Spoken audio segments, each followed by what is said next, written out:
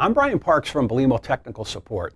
Today, we have a video to show you how to install and set the S1A and S2A auxiliary switches on a Belimo damper actuator and a Belimo valve actuator. So here I've got a few samples to use for the demonstration.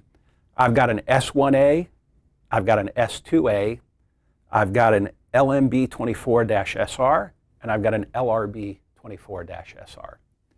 The S1A and the S2A are identical when mounting them on the actuators. The only difference is that the S1A has one switch, the S2A has two switches. So the first thing I'm going to do is I'm going to show you how to mount this auxiliary switch on the LMB24-SR. First thing I'm going to do is I'm going to remove this indicator ring and the black bracket that's holding it on. I'm going to set that to the side because I'm going to reuse it. I'm going to take the S2A, and the first thing that I do with the actuator, I'm going to push the override.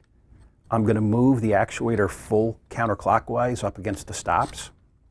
The next thing I'm going to do is I'm going to take the auxiliary switch, and if you notice on the bottom of the auxiliary switch, there are two pins on this black plastic piece here, and then there are two pins on this side of the brackets, and they're going to line up on the side of the actuator and click in there.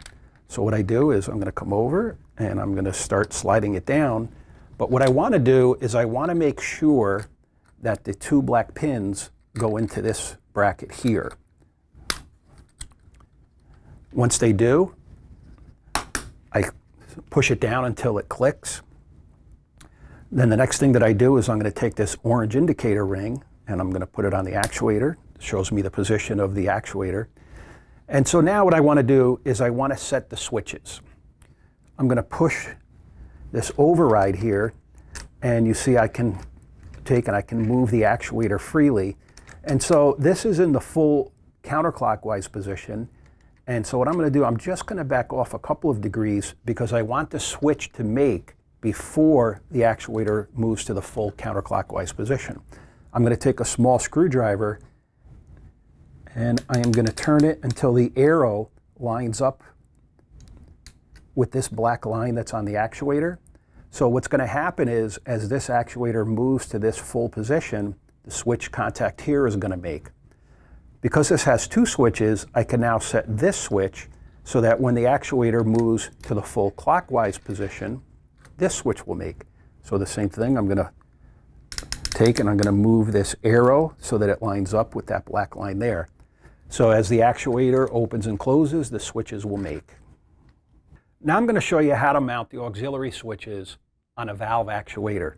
Today I've got an LRB24-SR, and the very first thing is what you would do is remove this handle off of the valve, and just for ease of making the video today, I've got one off to the side. Under the handle there is a rubber O-ring, and we want to take and remove that. You can use a small screwdriver and you can pry that out and you can discard the O-ring. I've already done that on this valve actuator here, and the next thing that you're going to do is in the box with the auxiliary switches is a small plastic adapter plate. And if you notice, you see the little silver piece here, that's part of the hex key that you can use to remove the actuator from the valve. And on the bottom of this plastic plate, we have four little tabs that are sticking down. And so the first thing I want to do is I want to move the actuator to the full counterclockwise position. And then what I'm going to do is I'm going to take and place this on here. And if you see the orientation with the two holes here, the next thing I'm going to do is I'm going to take the S2A switch and I'm going to rotate the two pins so that they're fully in the counterclockwise position. And what I want to do is I want to get these two pins into these two holes here.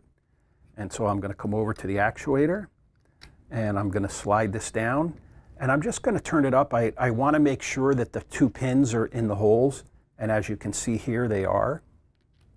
The next thing I'm going to do is I'm going to firmly push until I hear the click.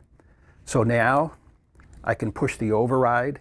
And as you see, as I take and I move the handle on the valve and the actuator, that the valve does move.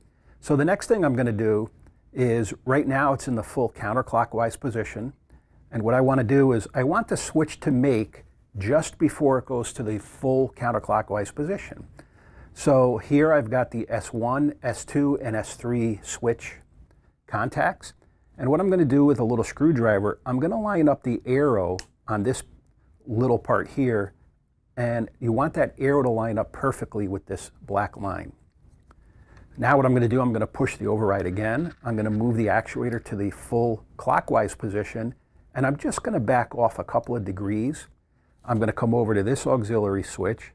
And what I'm going to do is I'm going to also line up the arrow so that it's perfectly in line with the S4, S5, and S6 contacts. So as the valve is opening or closing, when I get to almost full counterclockwise, the switch will make. When I move to the full clockwise position, the switch will make. Okay. Thanks for watching the video today. If you have any questions, you can call Belimo Technical Support at 1-800-543-9038, or you can go to www.belimo.us. Be sure to like the video and be sure to follow Belimo on the YouTube channel. Thank you.